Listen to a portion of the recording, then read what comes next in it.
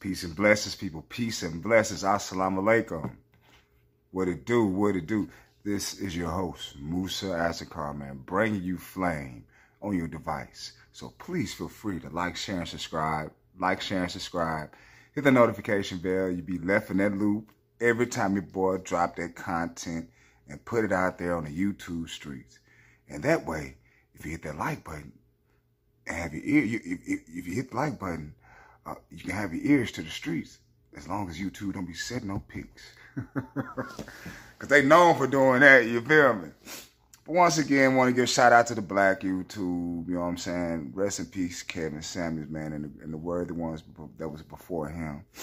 You know, that go for Ticket TV, Carcino, Osei Duke Jackson, and man, the league attorney, Mr. Palmer, J.R. Wisdom. I mean, these brothers bring that flame, you feel me? Oh, I can't forget about the females too. Meet Your Ex, Pink Book Lessons, Sister D, Melanie King. Oh my God. When I say these sisters bring that real out there, and you know what? They get a lot of flack. They get a lot of flack, man, when you out there doing your thing on YouTube. Especially when you're in a manner of not unapologetic and you telling the truth out there, you going concise, you going straight to the subject, no chaser. People gonna feel a certain type of way.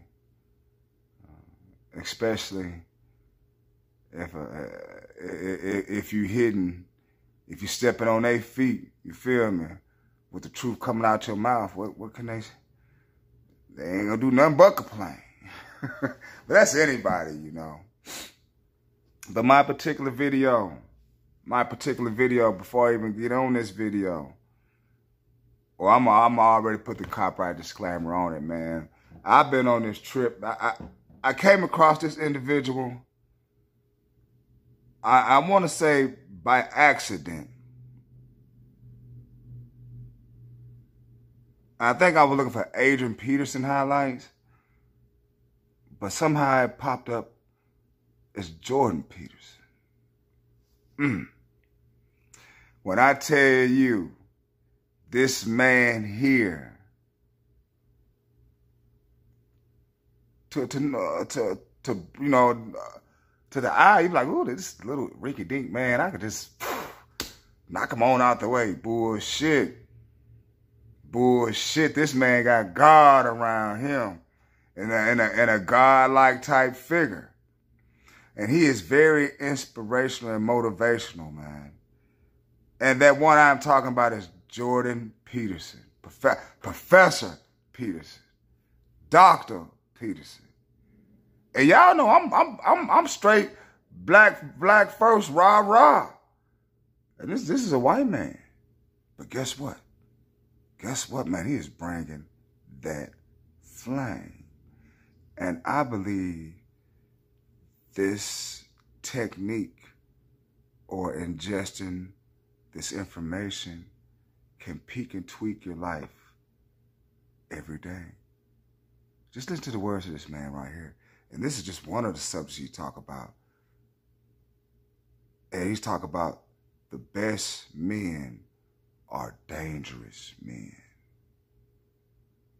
The best men are dangerous men and become a monster.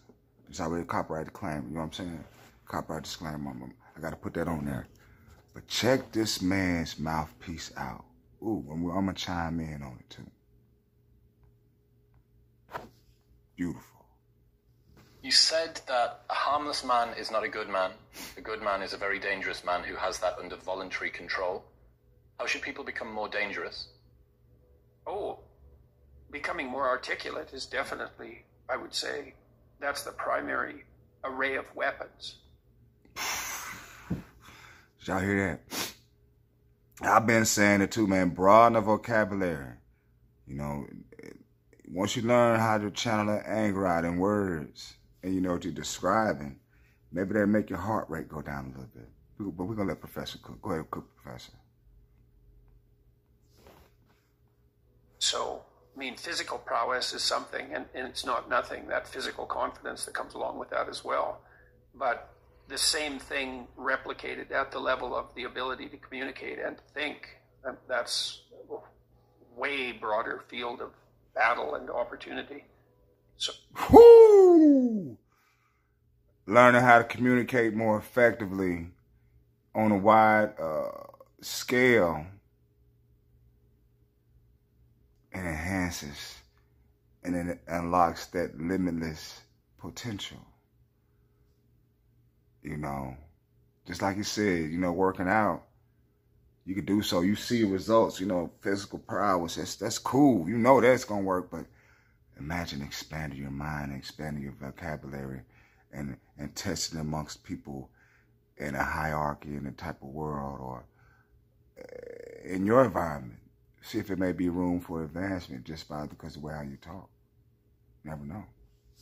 Cook, Professor. Oh, this is one thing that isn't taught well, especially to boys. It's more important to teach it to boys, I would say, because they're more skeptical of the educational enterprise in general, generally speaking, partly because they're less obedient, partly because they're less agreeable. That's particularly true for disagreeable boys.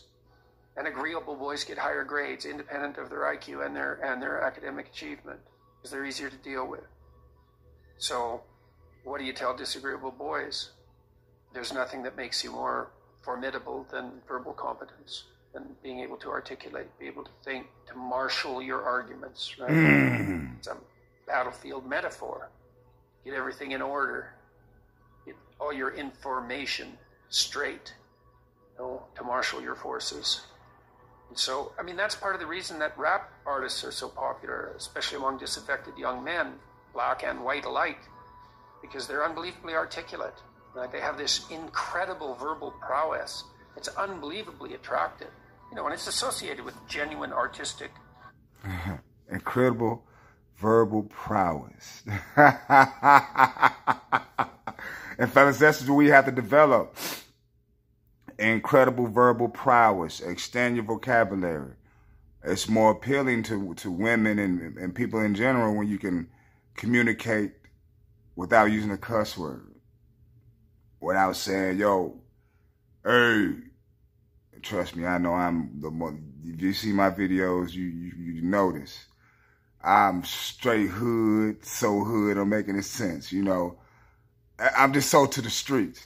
But if you can change it up and switch it up and morph into something different, morph into a beast, that's more, you can control that anger, control that inner, and bring out the more edified individual. You know, everything's to the highest level, describing things.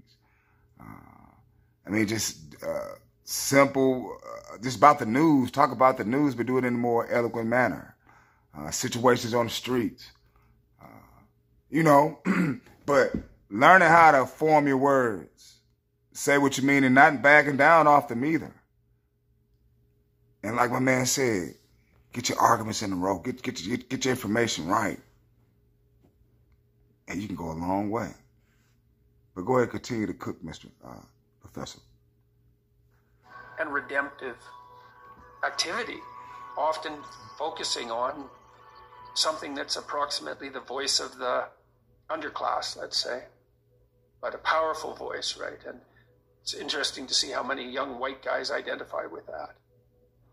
Was it Aldous Huxley that wrote Doors of Perception? Yeah. Yeah, so this is kind of an equivalent of that, right? That you have a experience which many people struggle to articulate.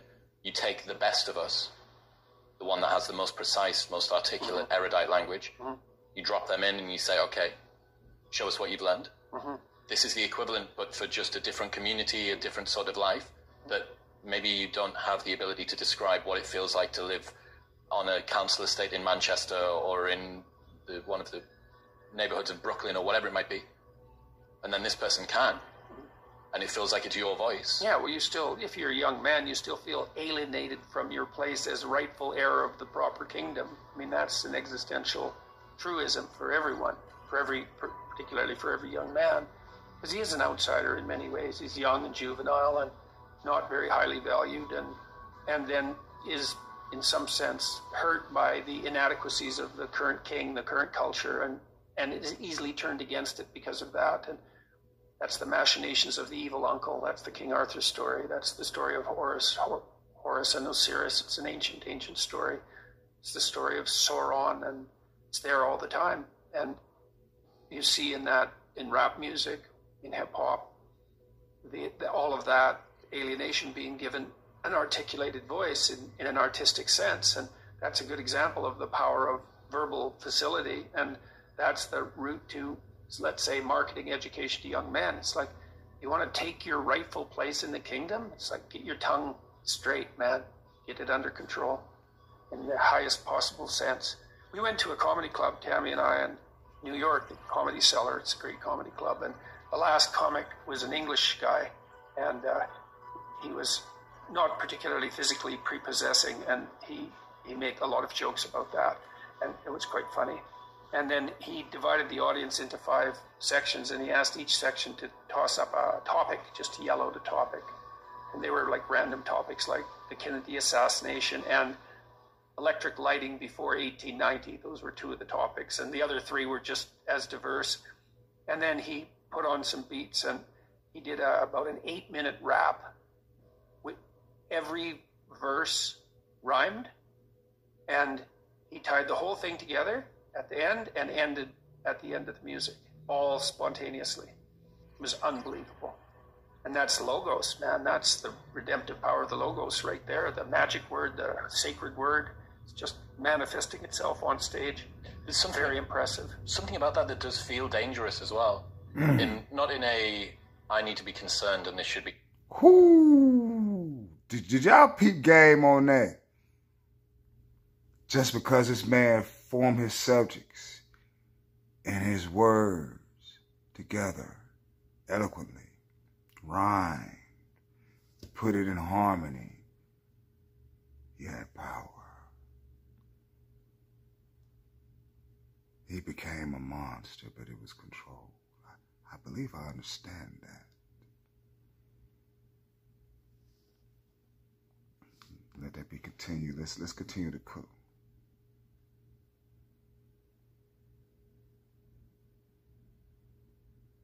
Contaminated and walled off, but in a way that you think that person has so much competence that it's flowing out of them, and you almost feel competent by being around them. So but you certainly feel competent by appreciating it. Yeah. Right? Because it speaks to the part of you that is capable of appreciating such things. You think, wow, that's really something. That's an amazing display. That's an amazing thing to see. Amazing, right? A very interesting word, amazing. And you're trapped, and you're trapped by the charisma of that. And that charisma, that's not nothing. That's a signal of something redemptive occurring. That accounts for virtually all of the attraction of hip-hop and rap. It's the articulated voice of the struggling but worthy underclass. I suppose that's a good way of putting it. But those who are alienated from their rightful place. And so that verbal prowess is one of the ways they struggle up towards the light and that's a good example of that, of having that danger under control, because it's a dark genre in many ways, right? There's a real undercurrent and air of violence that surrounds that and its culture, like the punk movement in the UK back in the late 70s. Same sort of thing. But that capacity to express that in a poetic manner, in a compelling manner. Johnny Rotten was great at that. It was so intense. He has a song called Rise, which I used to show my clients all the time when I was starting assertiveness training with them. I'd put on Johnny Rotten's Rise, and the line in there is anger is an energy, and he's got these unbelievably intense eyes. Anger is an energy. You bet. And John Lydon, man, he could channel that like almost no one I've ever seen. He'd get that anger built up inside him, and then it was completely under control, and he expressed it in his music, and he's absolutely captivating. Unbelievably charismatic, and I really liked his music, that raw anger in the music. But it was in the bloody music, wasn't it? It wasn't some random riot, you know. He transmuted that into something.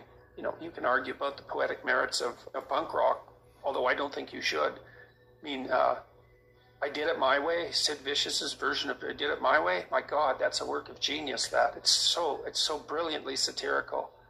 What someone's doing is they're refining it, they're distilling it down, and then they're directing it. So I went to a powerlifting competition a couple of years ago.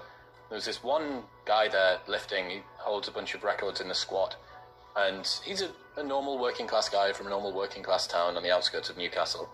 And watching that man warm up is something else. He's got a sacred playlist. He never listens to the songs apart from when he's about to step on to the lifting platform. He's got these headphones on and he's just walking up and down in the same way that you'd see a bull ready to go out, ready to go and chase something. Sound like me when I'm getting ready to go do my thing, man. You know, you get channeled up.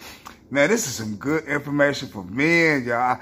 I hope I am getting to the men. I mean, females, you might not like this video. It's not really meant for you all. But if you want to take the information, that's cool too. But it's for men learning how to be a monster in a good way. Change your language up. Get the vocabulary up. Become an articulate beast. What did it say? Man, just get your vocab game up strong. You saying? Let's continue to cook this a little bit more. And he steps out on stage, and the hairs stand up on the back of your neck. You're watching this guy channel rage, fury. That's the god of war. That's Mars. Yeah, he's in touch with that. Unbelievable. And words, man. You go to war with words. There you have it, ladies and gentlemen. There you have it. Well, I hope you enjoyed this video. Make sure you like, share, and subscribe. Like, share, and subscribe. Hit that notification bell. You'll be left in that loop.